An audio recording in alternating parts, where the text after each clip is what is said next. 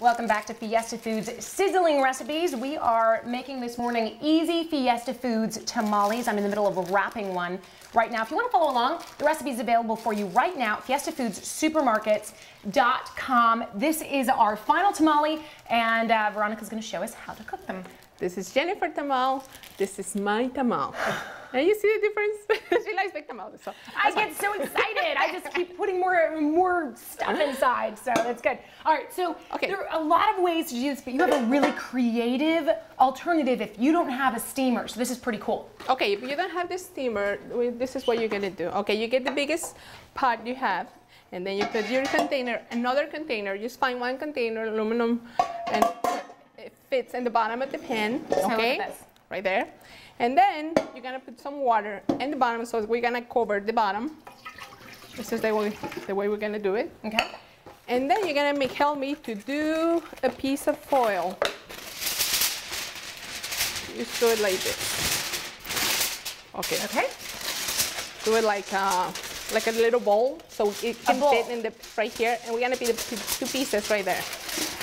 Okay.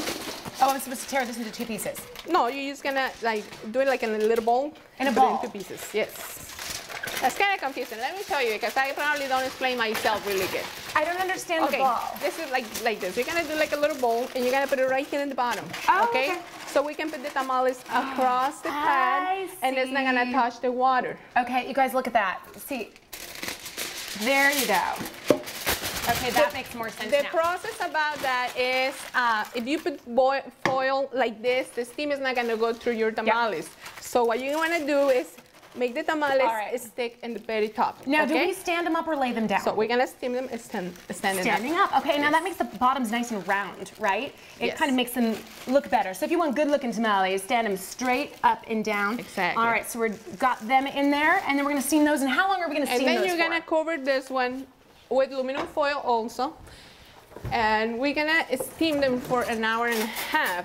Okay, actually the tamale is gonna be ready. It depends your stove, because the tamales are gonna be ready whenever.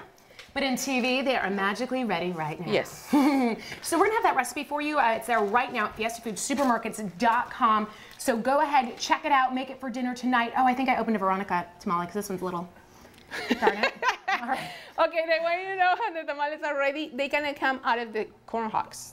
That's the way you know when they're ready, okay? It is definitely ready. Mm-hmm. We're gonna eat this. Back to you guys. Is it good? Mm-hmm. It's really good. It's hot.